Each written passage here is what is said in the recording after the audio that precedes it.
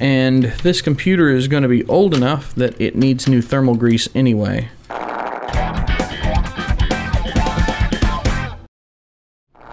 Hello everyone. As you can see, I have an HP Pavilion G7 laptop here.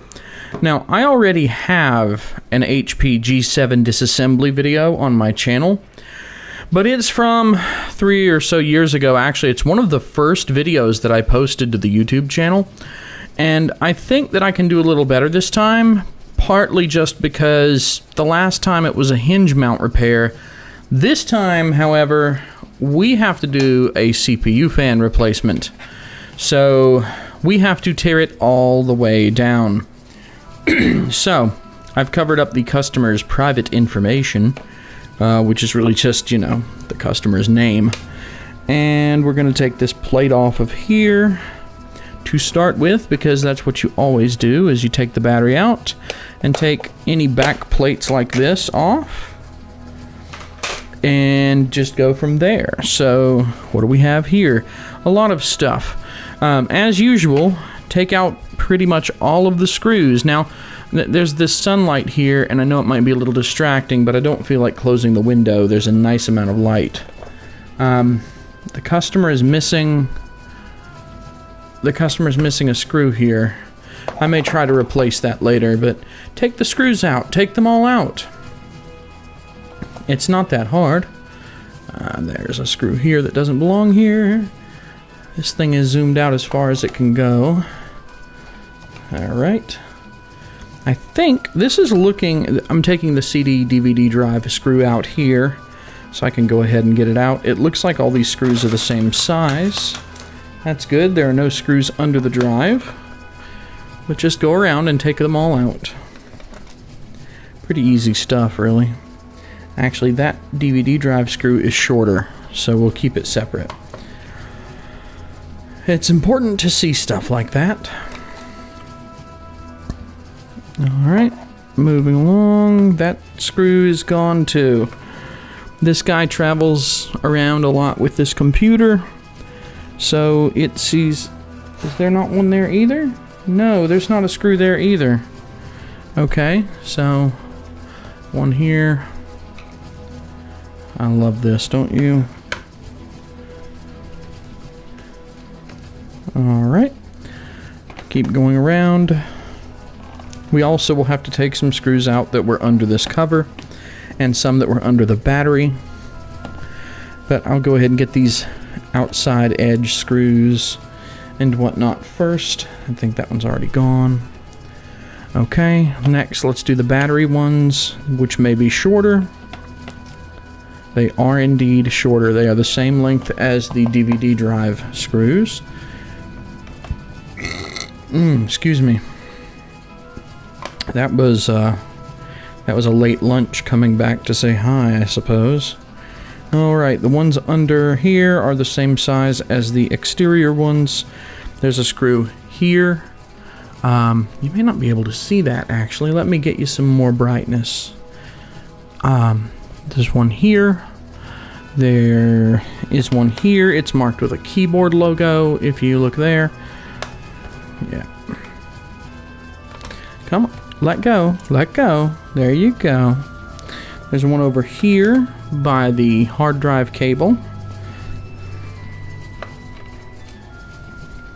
Okay.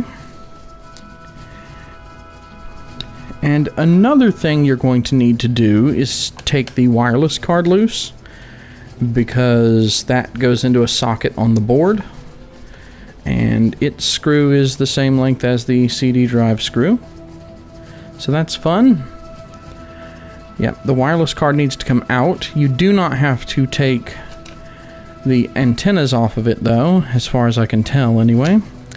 The hard drive needs to come out, so get this cable, pull up on the black tab, you may have to wiggle a little, and the whole drive will just lift right out, with the cable still attached. Okay. It looks like that's going to do it for screws on the bottom, unless there's one more over there. There's one more in the battery bay that I missed, right over here. Alright. Just throw the thing, why don't you? Yep. But all those battery bay screws are kind of short. All right, let's flip it over and paddle faster. I hear banjo music. Wonder if that means that they're doing a getaway. And yeah, anyway, this keyboard, I don't like these keyboards. This is the kind that has little clips. You have to poke them. In fact, let me see if I can give you a better view of what's going on here. So you put it in like this. They're reachable from underneath as well, but what I like to do is just poke the clips so that they push back, get in there and pry the keyboard up, and once it's up you can just push to release the clips. See the notch? You can very clearly see the notch. And there are how many? Come on, you can let go now. And there should be one more over here. Yes. Okay, there are 5 total clips that you'll have to deal with. And then flip this up here. That will release your keyboard. What else? What else? Over here, flip this up. This goes... Where does it go? It goes over to a board over here. Underneath this, if you look carefully, underneath this cable, there is also a DC jack thing, but you can get that later. Flip this up. Flip this up. And flip this up. And also flip this power one up. Yeah, this is a little gross because it's near the fan, and the fan's probably full of junk. Fun little trick, by the way. If you take packing tape, take a strip of packing tape, pull like this, rip. Alright. You can take packing tape and you can use it to kind of pick up all this gritty stuff. It'll become less and less sticky as you do it. But yeah, it'll let you pick up all kinds of gooey, nasty, dirty stuff so that it doesn't fall all over the place when you finally do get into it and tear it apart. Isn't that beautiful? Isn't that beautiful? Lovely. Yeah, that's absolutely disgusting. You don't really have to look very hard to see how nasty that is. Yuck. Oh, let go, let go. Alright, there's a screw right here.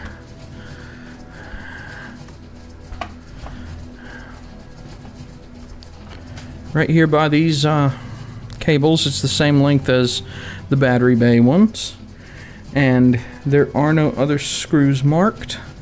So at this point, you should be able just to get this whole top to come up.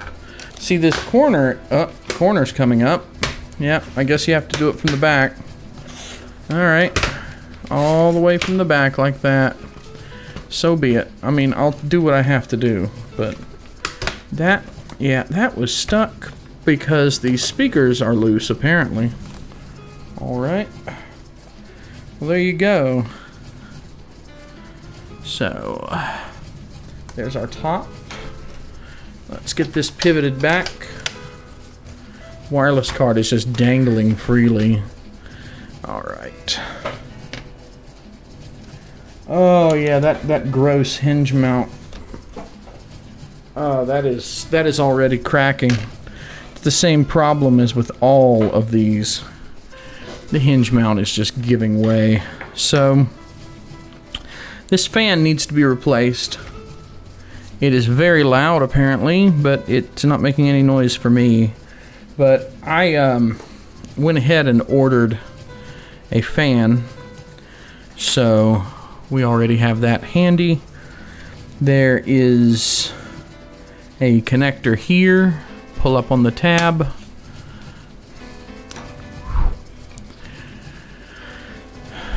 There's a flip lock connector here. You can just flip it up, pull it out. speaker connector here. Wiggle it back and forth gently. If you have fingernails, use those. The display cable is here. That is a little bit harder to get out, actually. Yeah. I am not entirely sure. Yep, it pulls up. There we go. Just pulls right up. And there is the DC jack wire is over here. It's hard to see, but it is here, I promise. And it's very tight. Might need to use tools to pry that out, rather than doing it with your fingers. Oh no, that's not gonna be easy. Okay. I'm gonna violate some things and yeah. We're not doing it that way. Let's get this screw out that holds the motherboard in here. Okay. Maybe we can get a little bit more latitude to work with if we do that. Also, it looks like we may not have to take the DC cable loose in the first place. No, we don't. We can leave it, so you don't have to deal with that. Okay, there are a couple of things going on here. One, you have to remove the heat sink because the fan's attached to it.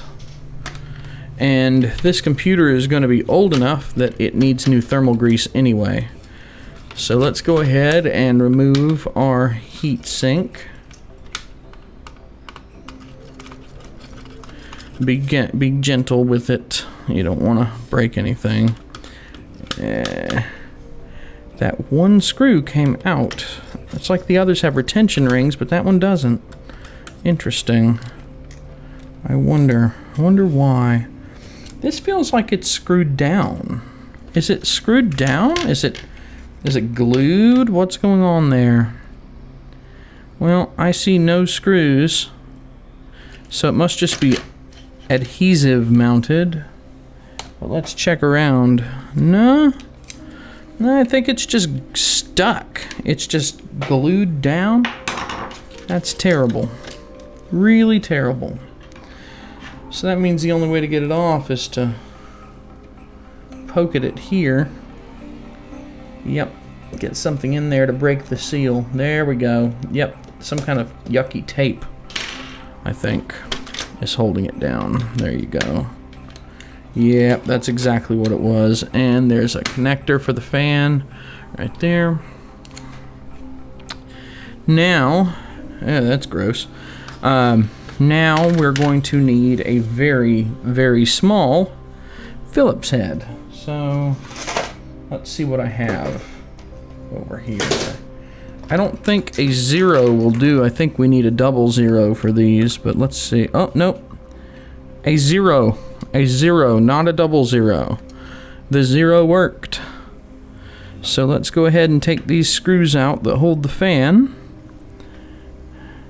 There are two tiny, tiny screws that hold the fan. They're diagonally across from each other. And then there's a clip here. And there's a clip over here. And there is a clip over here.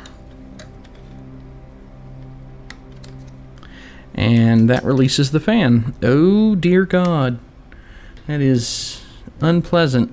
So I'm starting to think that maybe this computer might have had some minor heat issue. You know, call me crazy, but yeah, there's something about pulling a carpet out of your heatsink that doesn't exactly give you much confidence. Anyway, I'm gonna blow this out into a trash can. That did absolutely nothing. Let's check the part. Make sure the parts match. They don't have to be identical, they just have to match for mounting and wiring. It looks like the replacement is probably going to work. Okay. So let's go ahead and put our replacement part here. Get it to kind of fall in between the clips there. I don't think it has the actual clips. No, this one does not have the clips. The other one did, this one does not. So the best you can probably do is the 2 tiny screws, and that's it.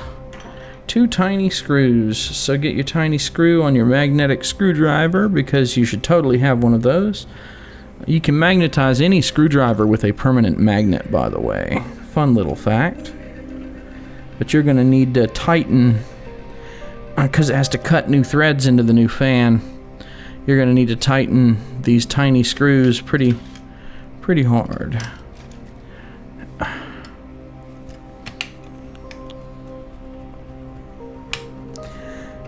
And you don't want to manhandle it, but you still need to tighten it. Just wipe the heatsink paste off of this. Get as much as you can off. It may not be perfect, but it doesn't really have to be. Also, because this doesn't have the clips, we'll do something about that in a minute. Go ahead and get the goop off of your CPU as well. Okay. While you're in here, you should go ahead, take a small flat head. I can use my pry tool. Put it here, turn it to release the CPU. See?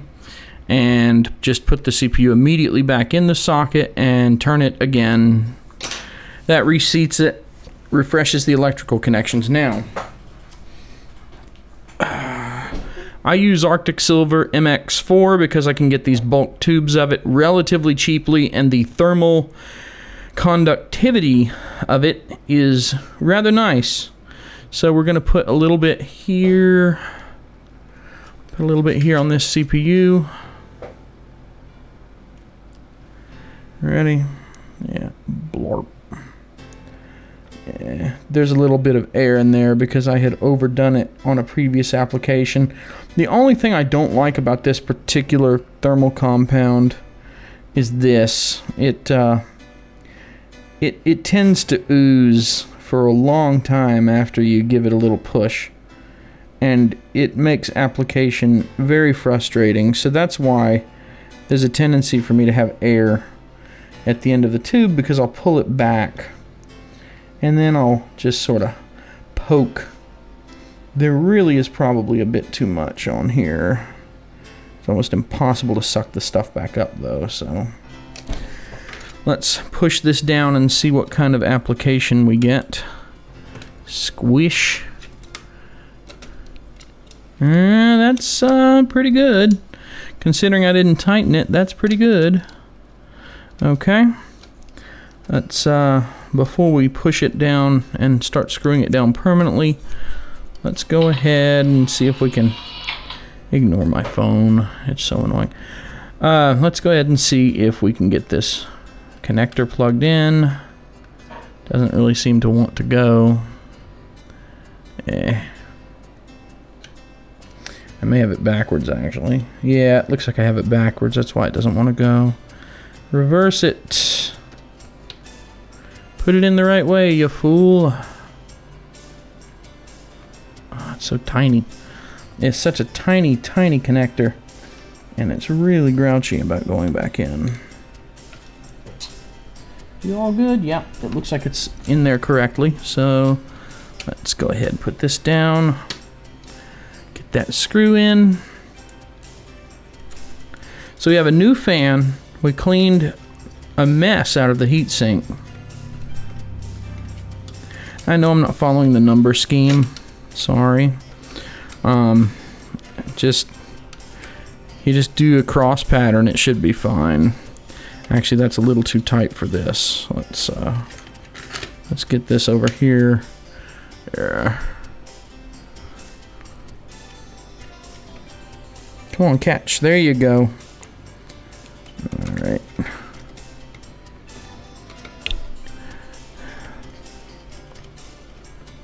Okay.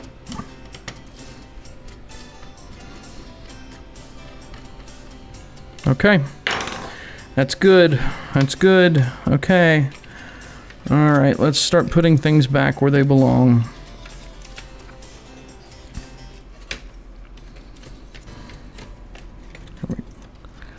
Alright, let me get you to where you can see what I'm doing here. A little bright. Let's calm things down a bit. What do you say? Here we go. Alright. So, get the display cable out of the way. Get this cable, this cable, this cable. They all need to be kind of out of the way. Yeah.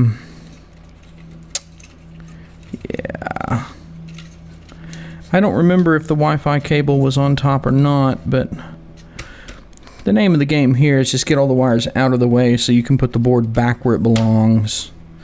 Okay, let's go ahead and secure the board with the screw that we took out here. No, it's not quite through some of these, is it? You have to get it to go through all these. Ah, there we go. Everything just kind of fell in, as it should. Good job. I'm telling myself, good job. What a genius I am. Woohoo. So,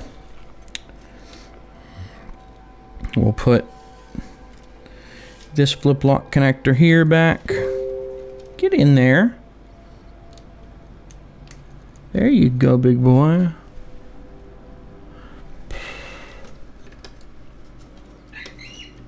Ooh, the monkey sound. That means I got a message. The chime also means I got a message. Yep, okay. Alright, there's the flip-lock connector over here.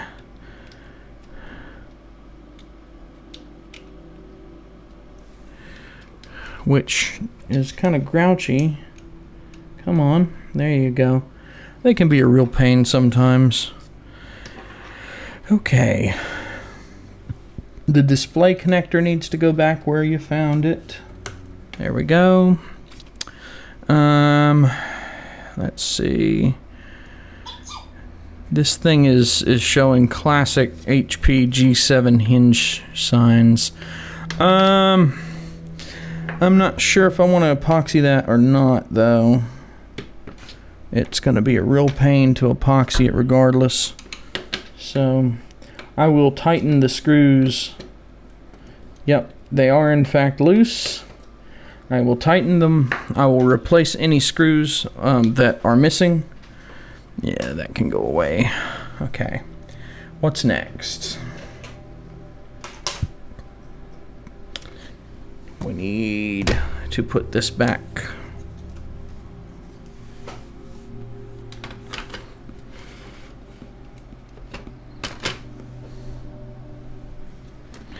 Alright.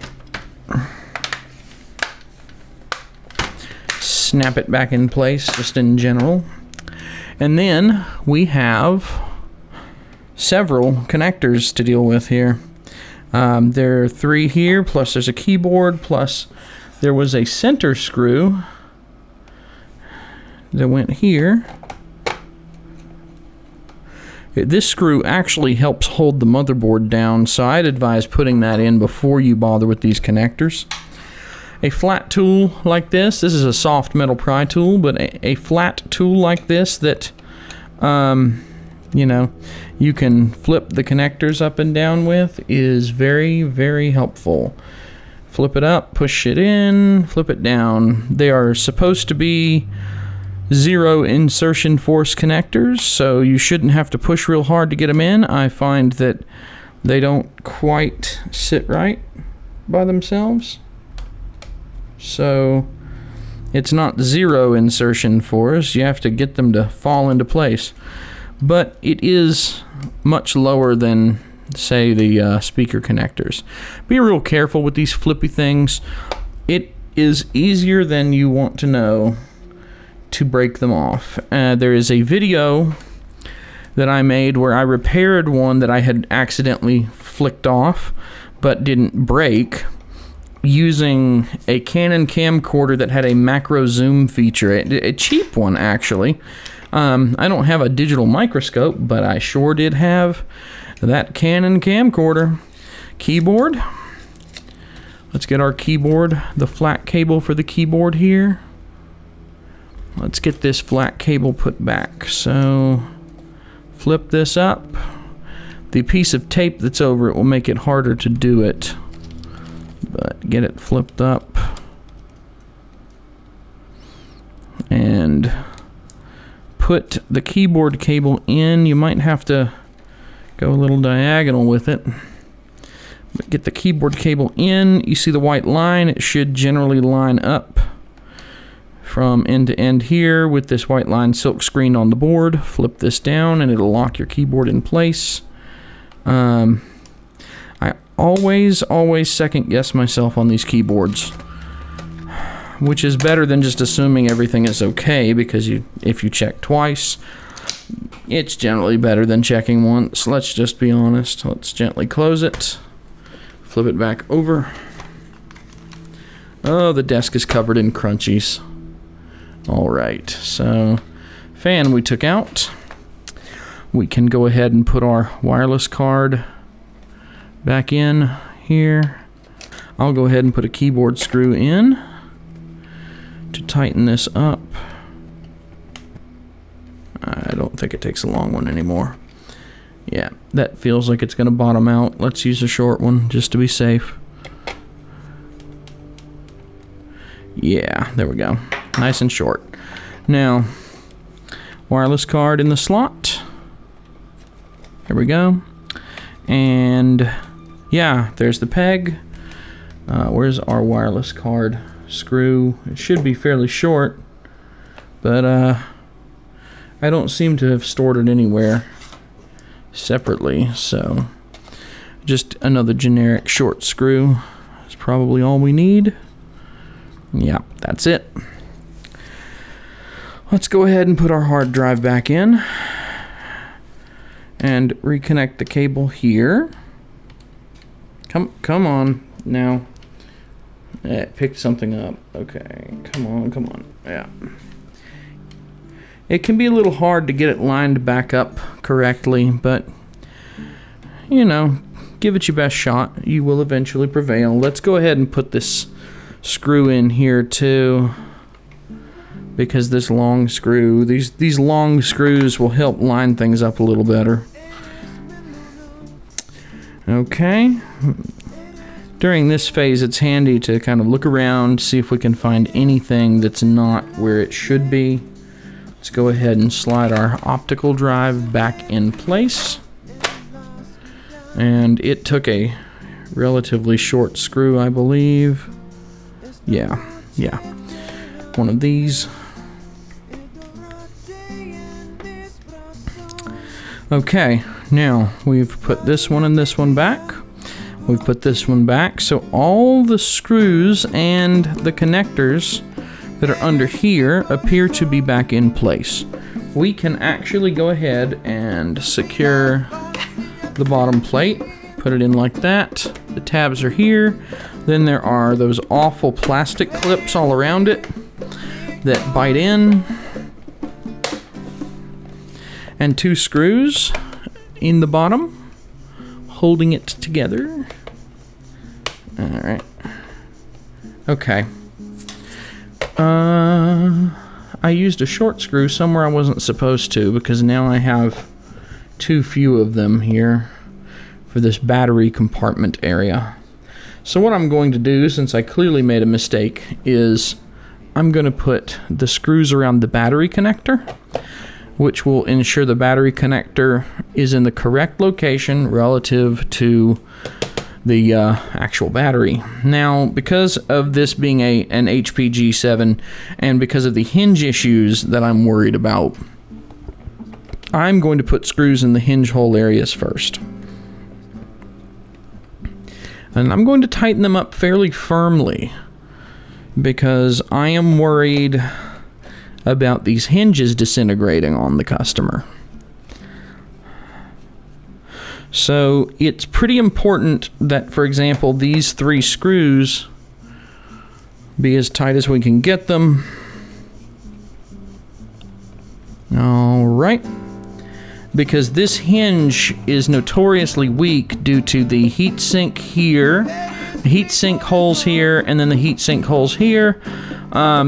It's already starting to crack here, so we need to help that as much as we can. I don't want to epoxy this one if I can help it.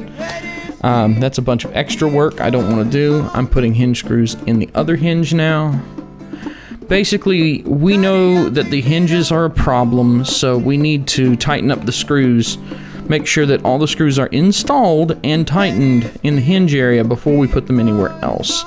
Because that way, the stress on the hinges will not cause them to break the plastic apart as easily.